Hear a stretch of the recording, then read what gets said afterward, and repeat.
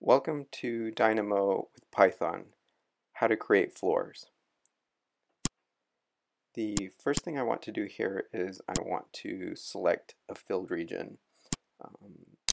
So I will select a model element in my project using Dynamo, and then I'll go ahead and send that in. The filled region will come with a surface and lines. So the first thing I want to do is remove the surface and keep the boundary, which are the lines that are here. So I will remove the first element in the box. Go ahead and remove this text here, and I want to send in the floor type, the level, and a Boolean value, either if it's structural or non-structural. Using Visual Studio's 2017 community version with Python, I will generate the import CLR. I'll import the add reference of prototype geometry. And from the CLR reference, I will grab the design script geometry, and I'll go ahead and just import everything. That's what the star is. And then from the CLR, I will add another reference here, and the reference will be my Revit API, and I'll go ahead and import the Autodesk, and then from Autodesk Revit database, I'll go ahead and just import the whole reference, and then I'll go ahead and add another reference of the Revit service, which is my application and document of Revit. And then I'll go ahead and import the Revit service. From Revit services, I will get the persistent document manager. This will allow me to do a transaction. And then I'll go ahead and import the transaction, and that'll be the transaction manager. From CLR, I'll go ahead and add the reference of Revit node, and I'll go ahead and import Revit. And then I will get the elements from Revit.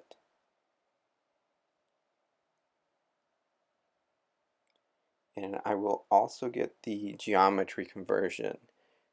This is important because the Revit API uses feet and Dynamo uses meters. So it's good to be able to cast in between each one of these. So I'll go ahead and just grab my document using the document manager, the instance, and the current database of the document.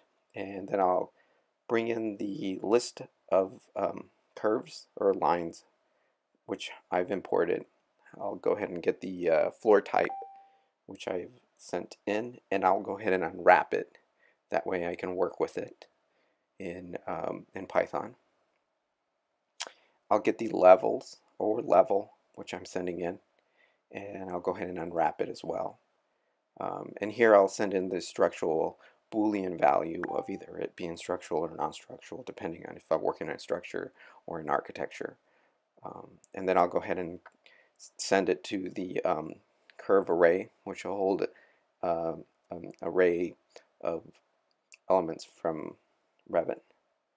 And then for every array curves which were sent in from Dynamo, I will iterate over it with AC, and then I will send them to my array curve, and I'll go ahead and append it and cast it to a Revit type, adding it to my string or my list. Here I'll start with my transaction, which is my handshake with Revit, letting it know that I'm going to do something, and I will create a new floor, and the new floor needs the profile, which will be my curves, the floor type, the level, and if it has structural to it. So I'll go ahead and send in all the values which I've generated. And then I want to send it out to my user. So I'll go ahead and send it out. And then I'll finish the transaction telling Revit that I'm done doing my new floor, and I'll send my out to the user. That way they can do or manipulate it doing something else. So I'll go ahead and send it, and then we just hit the run here, and we've generated our floor using our filled region, which can be anything. It can be a room or whatever has a boundary. Here I'm going to generate multiple levels and multiple floors on them. So I'll go ahead and grab two filled regions to generate two boundaries. So here I'll select them. I got two elements. I'll go ahead and send them to the element geometry. It'll give me the surface again, which I have to remove. This time I'm going to iterate over this list and use the longest in order to iterate through both the list to remove the surface. This time I'll get the category of levels, which will be all my levels in my project. I'll send in my list. And this is the great part about this, is I don't have to remove too much of my code because I've already grabbed all my references. I'm sending in all my values. This time is lists, so this time I'm going to be working with a couple lists. So I want to create a curve list and an out list to send them my levels. The building in parameter is a set of parameters that are built into Revit, and this is well documented, and you can find them through the Revit API documentation. And they're all labeled a bit funny, but this one, the floor height above level param, is the level that is the offset. So first I'm going to iterate over my list of lines, and then I'm going to send them to the curve array, building two lists of the curve arrays. Once I'm in the list, I want to iterate over the lines. So I will send each one of the lines and append it to a Revit type to my curve array. And then that'll create my boundary, sending it back to the list here. So I will have two boundaries sent from this curve array. So once I have the two lists, I want to iterate over my levels so that the two boundaries will be built on each one of the levels. So here I will iterate over the levels. So once I go over the levels, for every level in L, or for each level in L, I will go around the boundary, which will be the curve list. And then once I have the curve list, which is my C, I'm going to start a transaction here. And it'll build each floor here. So in the document, which I'm working in, I want to create the new floor, which will be the curve or line, the floor type, the level, and either if I want to send it to structure or not.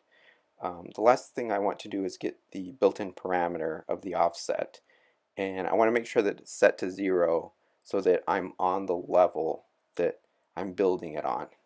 That way there's no offset. If you don't build it like this, it'll give it an offset. And the last thing I want to do is to set the Dynamo script type to false. That way there's no conversion, or I'm sending something out as a type. I'll finish my transaction here by using the transaction manager instance, and then the transaction task done. And then I'll go ahead and send this out, and then we'll just copy it from Visual Studios,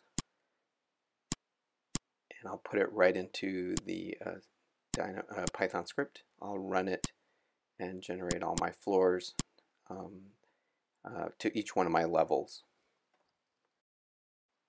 Thank you for watching, and for more Revit API videos, please subscribe.